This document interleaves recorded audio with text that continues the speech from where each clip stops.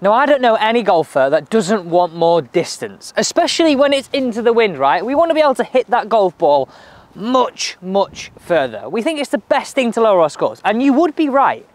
But this is something that I see far too often. We try and turn to hit the ball further. It just doesn't work. You lose control, you lose accuracy, and you actually don't hit the golf ball any further, but you're putting way more effort in. Now, the reason I'm bringing up this video is we've seen a lot of comments. One from Lee Hobbs, another one from Portaloon, all about increasing the distance they hit it, and they feel that this is their solution to hitting it further. Well, I've got the thing you should do. Now, it makes sense, doesn't it? Swinging it further hits it longer. Right, we're going to use this little bit of a station in this video, so I'll show you how to set this up in a second. So have a look at this, right? As you move to face on, it really does make sense that the more you wind up, the longer you're going to hit it.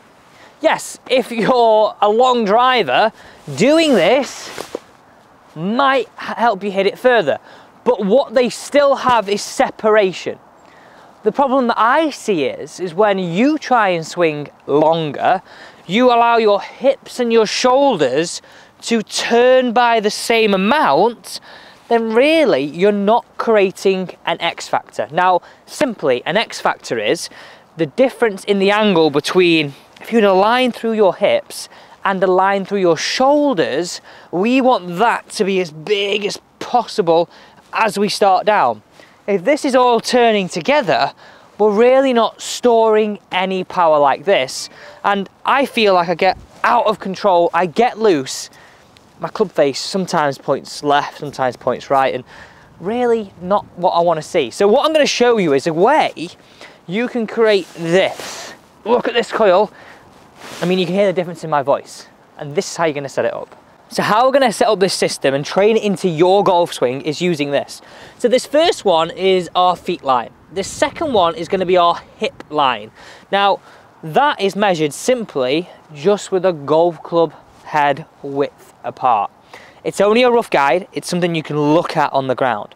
So the idea I want you to have, and listen to my wording here, I want you to feel your upper half is turning against your lower, not your lower half chasing your upper.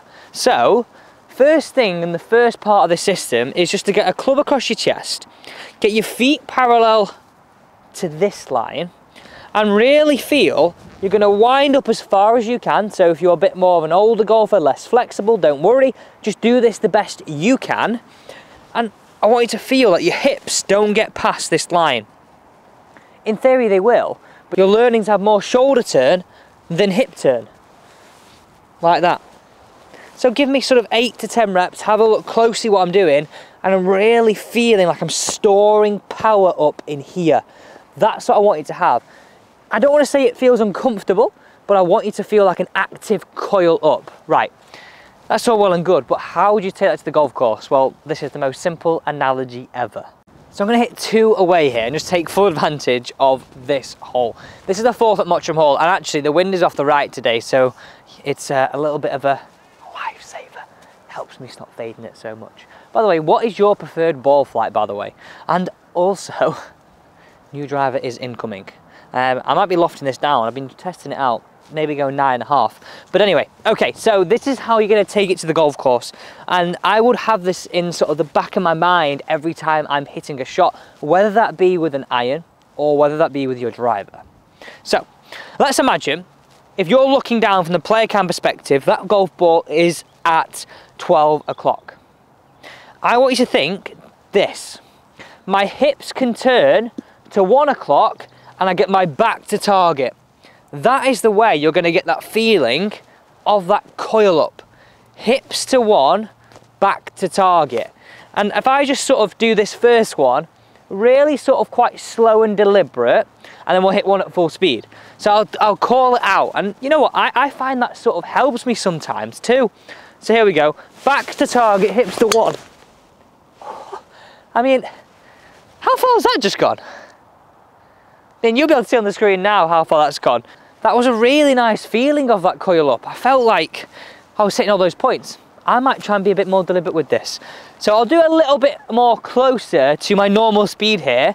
Again, think of your clock face, hips to one, back to target.